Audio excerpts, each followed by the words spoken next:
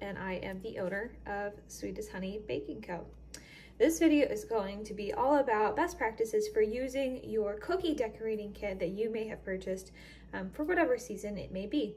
We are currently going to experiment with our Valentine's Day 2021 cookie decorating kit, but every single season is going to be very similar in all of the things that are included. This video is not going to be a tutorial on how to decorate the cookies in your kit, but rather just how to use the kit and tips and tricks for making it work the best for you, depending on who you are, the age of the person that is using it, and how you want to use it.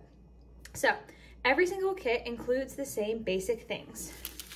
2 sets of sprinkles, both different and according to season.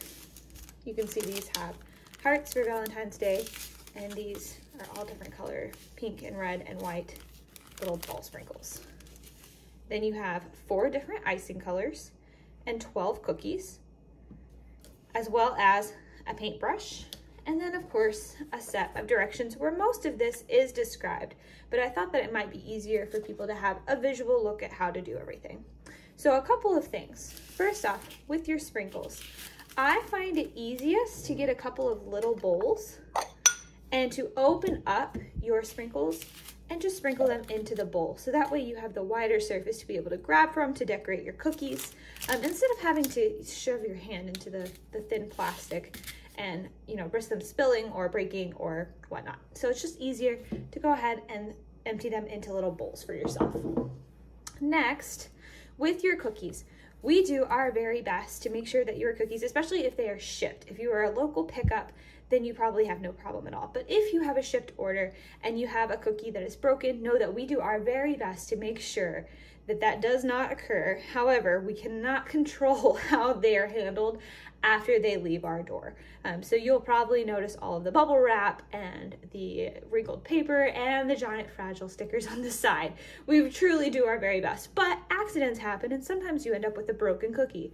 If that is the case, you can take the part of the, let's say it was broken right here, okay? You can take that part of the broken cookie, use one of your icings, cut a little bitty hole, pipe icing onto the crack, stick them together, and then just let that dry for a couple of hours, and voila, your cookie is good as new and ready to decorate. So you will have 12 cookies. With these, we have 3 different shapes with 4 of each. And then we have our icing.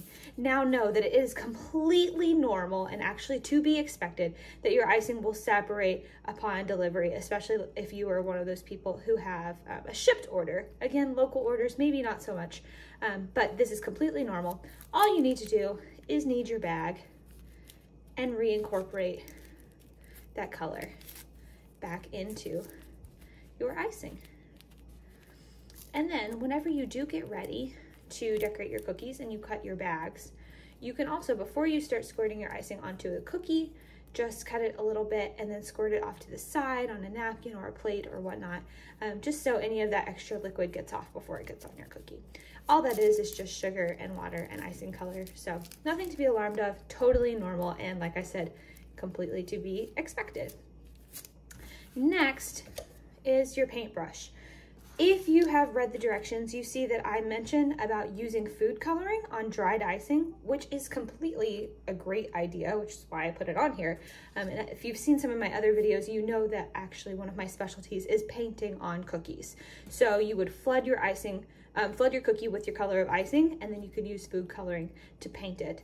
But I also wanted to mention that part of the reason why I always include a paintbrush in every kit is for little hands, specifically children, well, let's say 1, 2, 3 ages, people that it might be easier for them to have the icing squirted into the bowl and then use your paintbrush to actually paint the icing onto the cookie versus having to hold the bag itself. I know that my daughter's been decorating cookies since she could sit up straight, and that was the best way that I found for her when she was about a year old, was to use the paintbrush, and still at 2, it's easiest for her. So that, if you are decorating with a small baker, then this would be perfect for them to be able to paint the icing onto their cookies. Now I just want to go over some of the tidbits from the directions here. So one of the things, if you look at number 2 to cut a small hole in the tip of the bag, here's the thing, you guys. So if you can tell on your bag here, you have the seam. So what you want to do is you want to actually cut your hole perpendicular to the seam. That'll make sure that when you start flooding your cookie, you don't have any indentions on the flooding. Now, with this consistency of icing, it shouldn't matter. You should get a clean surface no matter what, but this just ensures that that's the case. Also, as mentioned on the sheet, always cut small and then cut bigger if you need to, because you can always cut the hole bigger, but you can obviously never go back to it being smaller. So start small and then work your way to find what opening level is best for you. Then you would decorate your cookies as you wish, and with your kit, you should be able to find from this channel a video on different inspirational tips on how to decorate your cookies. I'm actually about to do one for this kit right here, and so you can feel free to look back at those and see if you have if there are any ideas that might inspire you. But as always, your creativity is what is most important here, and that was the whole point of this product, is for you to be able to get creative. So use your imagination. Feel free to use my examples, but do as you wish. One thing that I would like to mention is if you are adding sprinkles onto your cookies, the sooner you add the sprinkles onto the wet icing, the more likely they are to stay. Now, if you add them immediately, they will sink into your icing. So if you want that, great. But if you want them to sit up a little higher, then I would wait about 60 seconds or so, let your icing just kind of harden just a little bit, and then add your sprinkles on top of that. And as always, be sure to tag us in your finished product at Sweet as Honey Baking Co. on any of our social media sites.